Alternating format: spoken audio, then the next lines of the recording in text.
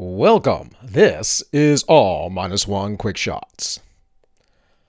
All right, folks, today we're going to talk a little bit about perspective because, as you may already well know, the entire world has lost its freaking mind. So, with that, I'm going to play this clip very briefly. Viewer discretion is advised.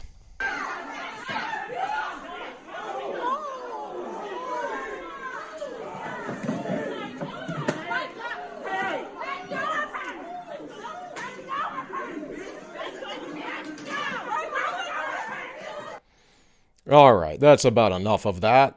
Don't really need to go much further into it. That is an incident that happened at Bath & Body Works in Scottsdale, Arizona. You can go look up the news articles about it. I'm not going to get that far into depth about such things. But what was that about? What was that scuffle about? Well, initial reporting seems to have placed it about a mask dispute and race. And this is what we are dealing with, folks. We are dealing with people fighting over absurdities. Who cares what your race is? Like, seriously. Folks are going out there going, well, you're white, therefore you have privilege, and you're special. You think you're all this, therefore I get to be horrible to you. No, you're just justifying your evil. And people on the other side are going, well, you're black. You know, the black community, they have such a poor upbringing and culture and whatever. Well, parts of it do. That's true. It's no different in the white community either. There is a lot of trash in the European ethnic Caucasian group, right? There is. I know. I used to work in a jail. Trust me. Race is no discriminator amongst trash. Trash is trash, folks. But again, why are we arguing over such trivial nonsense when our leaders in Washington, D.C. are pulling nothing but nonsense on us all of the time? So, not my favorite congressman, but regardless, not the worst either. Now, I know there's probably somebody out there who goes, Dan Crenshaw's horrible. Again, not my favorite. He's a little bit of a neocon light, in my opinion, but there are far worse people out there. You have to pick your battles, folks. We need to quit arguing over stupid stuff and get stuff done. It needs to get done. Otherwise, you basically have, a whole breakdown of who's going to do this, who's going to do that. People break off in the factions and nothing is ever accomplished. Right? We need to stop arguing over trivial things. So in this tweet, it says the COVID package cost every single American $5,750. And then gives some people $1,400. So what he's saying is that for the average taxpayer, it costs you almost $6,000, and then you're only getting back nearly $1,500 out of that original investment. He says, no, Biden is not a leprechaun. He's just bribing you and with your own money and footing your kids with the bill. And some inflation to top it off. Not some inflation, Dan. A ton of inflation. Have you read the Board of Governors report from the Federal Reserve? This is far more important. Now, I believe that everyone deserves stimulus. Not that I'm a fan of stimulus, but yes, do you deserve a stimulus check? Absolutely, because the government made you stay home. They took your job. Right now, the gas prices are going up. But this is a temporary, short-term answer, and it's not a long-term solution. The reality is that this is actually going to help expand our hyperinflation that we'll be hitting within the next 2 years. We see the gas prices going up already. We see how Biden is bombing Syria basically over a pipeline because we're trying to control who gets the oil. Is it going to be Europe? Are we going to allow it to go into Russia? While over here in the U.S., we can be energy independent, and he's putting a quash on that. Why? Because we cannot be more powerful than the upcoming Chinese, the Chinese that are coming to power, right? And we need to hobble and cripple ourselves. That way, there can be a world global hegemony based out of China instead of the U.S. It has to shift from one power to the other. Now, you might say, Bill, that's all ridiculous, blah, blah, blah. What's that have to do with people fighting in the store? Well, my point of all this is people are fighting in the store over stupid things. I want to remind you right now, if we're fighting over masks, this is from the Annuals of Internal Medicine. This is the Danish study. Now, the Danes looked at folks. I've talked about this several times. I've got the numbers a little bit wrong because I'm spouting off the top of my head. But essentially, the participants were adults spending more than 3 hours outside the home within occupational mask use, encouraging to follow social distancing measures, plus either no mask recommendation or mask, and so forth. And a total of 3,300 participants. I thought it was 5,000 before, but then the number is 4,862. So I'm not really sure. It was like a 5,000 participant, and they divided them roughly in half. Randomly assigned to recommended to wear a mask. Now, there was no mask mandate in Denmark at the time. So that's important because unlike many places in the U.S., and by the way, much of the world never had a mask mandate. Only for certain businesses like food handling or whatever. For the average citizen, there was no mandate. Anyways, it says 2,994 were assigned to control. 4,862 completed the study. Nearly 5,000 people completed the study. And it says infection occurred in 42 participants out of that entire nearly 5,000 people who ended the study. 42 people got it. 1.8%. And 53 of the control participants, 2.1%. The between difference groups was 0.3%.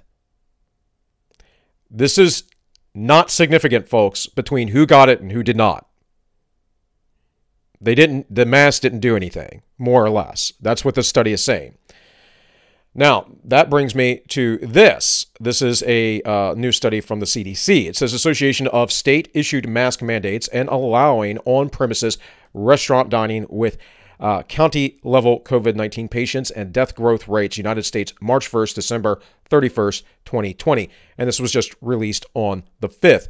Now, it goes through the summary here, and it talks about here in the beginning, to fool you, it gives you numbers, that the case growth rates were 41 to 100 days after implementation, and increase in daily death growth rates from 61 to 100 days after implementation.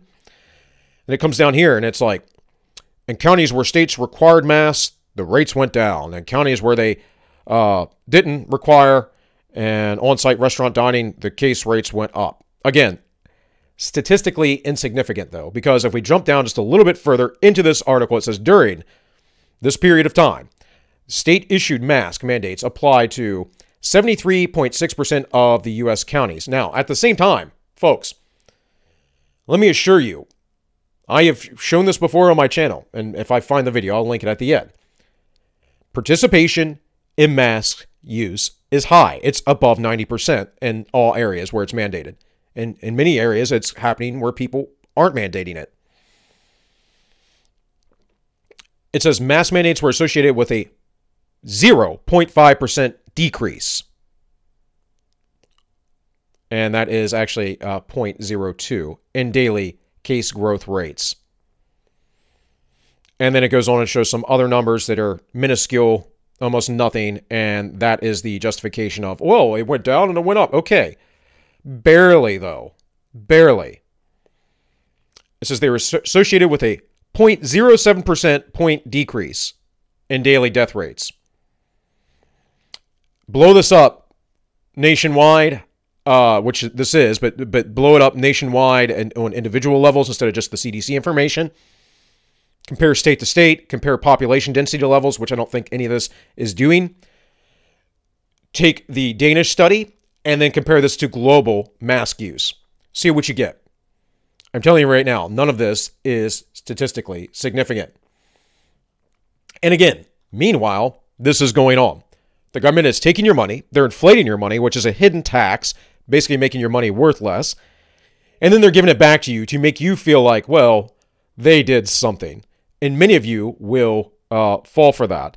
And then, of course, there is the folks who are getting into physical altercations over this. This is absurd. This is insane.